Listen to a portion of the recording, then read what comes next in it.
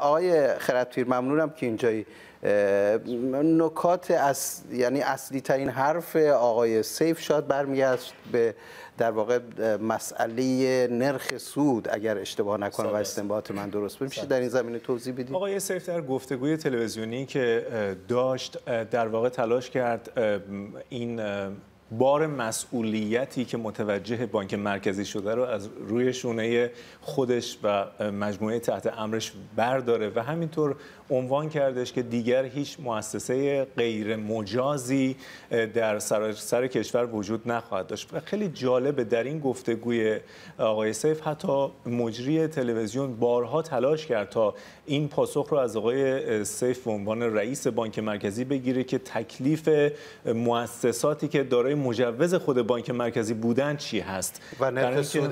دقیقاً چرا که اونها بودن که در واقع سعی کردن سپرده‌گذار بیشتری رو با در واقع پیشنهاد سود بالاتر و سودهای غیر منطقی جلب کنند. چون میدونیم سال گذشته بانک مرکزی در واقع شورای پول و اعتبار عنوان کرد که باید سود سپرده برای حساب‌های یک ساله 15% باشه که این طرح شکست خورد، برای اینکه در واقع مؤسسات مالی اعتباری و تعاونی ها شروع کردند رقابت کردن. اونها گفتن شما بیایید ما 32%، 42%. پس چرا بانک مرکزی روش اصرار داره؟ بحث این هستش که بانک مرکزی چاره‌ای جز این نداره و اتفاقا ماجرا برخلاف آنچه که امروز خیلی شنیده میشه برمیگرده به سال 1300 در واقع 87. از سال 1387 وقتی که آقای بهمنی رئیس بانک مرکزی بود، این مجموعه به عنوان مجموعه سیاستگزار و ناظر بر بازار اول پول ریاست جمهوری احمدی نژاد دقیقاً متوجه شدن که وضعیت به گونه‌ای داره پیش میره که باید کنترل بشه، برای اینکه الان رقبایی وجود دارن که در واقع بانک‌های دولتی رو دارن پس میزنن و پول داره از بانک‌های دولتی خارج میشه و وارد این مؤسسات میشه.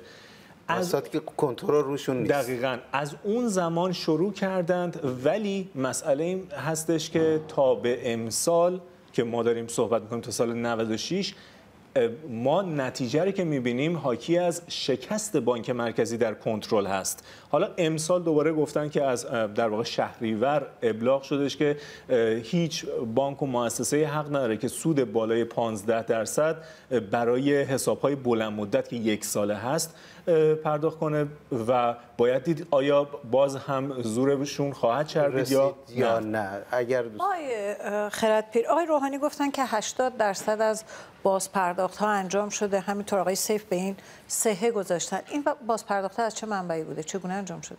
آقای روحانی صحبت از پرداخت 98% در واقع سپرده‌ها کردند. من قبل از اینکه به این سوال شما جواب بدم فقط به قانون اشاره بکنم که بر اساس قانون در نظام بانکی کشور صندوق ضمانت سپرده‌ها تا سقف 100 میلیون تومان میتونه پول یک مال باخته رو پرداخت کنه و تضمین شده.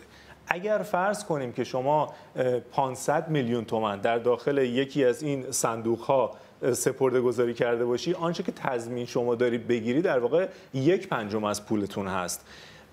من به گمانم با توجه به بزرگ بودن ابعاد چیزی که داریم میبینیم و در واقع تجمع‌هایی که رفته میرفت که نزدیک به نوعی شورش بشه در شهرهای متفاوت کشور، بانک مرکزی در تلاش هست بتونه بخش عمده رو، یعنی همون 98% که زیر 100 میلیون تومان سپرده گذاری داشتند رو پرداخت کنه. و فراموش نکنیم آقای روحانی و خود آقای سیف هم حرف از این میزنن که بخشی پرداخت شده و بخشی در حال پرداخت است. حالا در حال پرداخت و در دست انجام معلوم نیست چقدر هست، میتونه مثلا 30% پرداخت شده باشه، بقیهش در دست انجام باشه. اما یعنی خیلی به اون آمار 98% آقای رانی شما نمیشه باور داشت در دست انجامه. آره. و نکته این هستش که اون 2% باقی مونده خیلی مهم هست، یعنی پولهای کلانی که یعنی معلوم نیست این 98% از نظر حجم یا از نظر تعداد پرداخت. دقیقاً. و نکته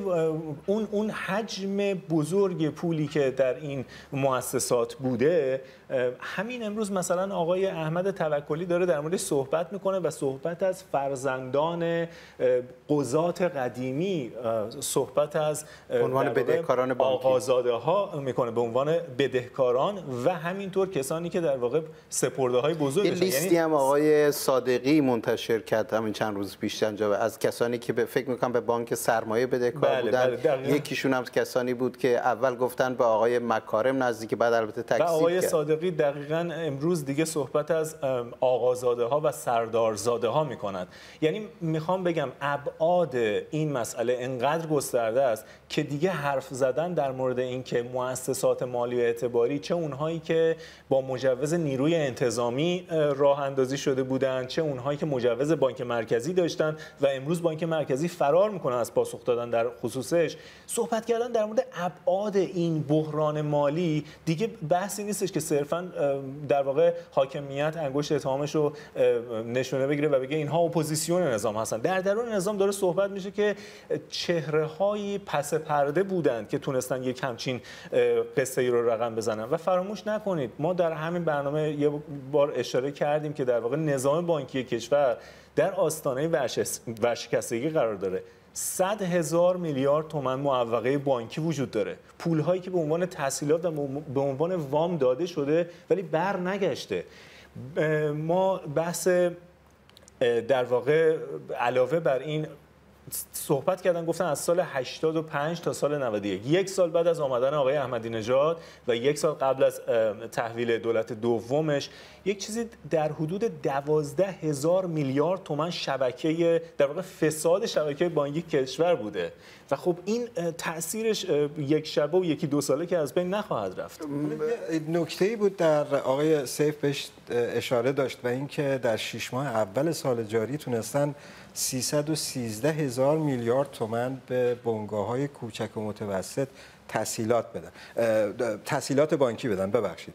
و از مجموع این 313,000 میلیارد تومان که یه چیزی حدود 75 میلیارد دلار میشه، تسهیلاتی که شبکه بانکی تونسته در اختیار بگذاره، خودشون اظهار میکنن که 16,000 میلیارد به بنگاه‌های کوچک و متوسط پرداخت شده. با توجه به اینکه این بنگاه‌های کوچک و متوسط تقریباً بیشترین فرصت‌های شغلی رو در ایران ایجاد میکنن و بخش قابل توجهی از GDP ایران رو دارن تأمین میکنن، سوال اینجاست که از این 313,000 میلیارد تسهیلات بانکی چرا 16,000 میلیارد به بخشی به این مهمی تعلق گرفته و بقیهش چیزی نزدیک به 300,000 میلیارد تومان به چه بخشی داده شده ایشون توضیح ندادن. من نمیدونم شما اطلاع دارید یا شاید هم آقازاده ها یا نه. صحبت شما کاملا درست، اشارتون کاملا دقیق هست. مسئله این هستش که ما اگر شفافیت رو وارد نظام بانکی ایران بکنیم، اون زمان میتونیم صحبت از این بکنیم که فرض میکنیم بعد از برجام ما تونستیم در واقع روابط بانکیمون رو درست کنیم، بحث سویفت حل شده، همه اینها. ولی تا زمانی که ما بحث شفافیت رو نتونیم در نظام بانکی ایران اجرا کنیم، بحث پیوستن به سیستم بانکی جهانی که گهگاه در موردش صحبت میشه، در واقع به نظر من بسیار غیر واقع بینانه است. و این صحبتی که شما میکنید این هستش که واقعا در سطوح دولت هم این سوال گاهی مطرح میشه. یعنی میخوام برای شما بگم که در نظام اقتصادی ایران خیلی به صورت طایفه‌ای و خیلی به صورت در واقع گروهی قومی کار انجام میشه. میدونید یک زمانی هستش که حتی شما میبینید دولت میاد بحث دخالت نظامیان رو مطرح میکنه. منظور غربه اون باندهای سیاسی اجازه عملکرد شفاف رو به بانک سیستم بانکی نمیده. کاملا همینطوره، در واقع تنیده شده است این مسئله. و در کنار این علی ببخشید یک در یک جنبندی 30 ثانیه اگر به ما بدین، فکر میکنم که غلبه سیستم سیاسی در واقع جلو عملکرد شفاف بانکگیر گرفته، درسته؟ بی تردید همینطور هست و الان میبینید که دیگه صحبت از سردارزاده ها و آقازاده ها یک بحث کاملا عادی است. ممنونم علی، عذر میخوام صحبتتو قطع میکنم. وقت برنامه ما در اینجا به پایان میرسه. از همراهی شما سپاسگزارم و تا چشماندازی دیگر شبها و روزهای خوش برای شما آرزو میکنم.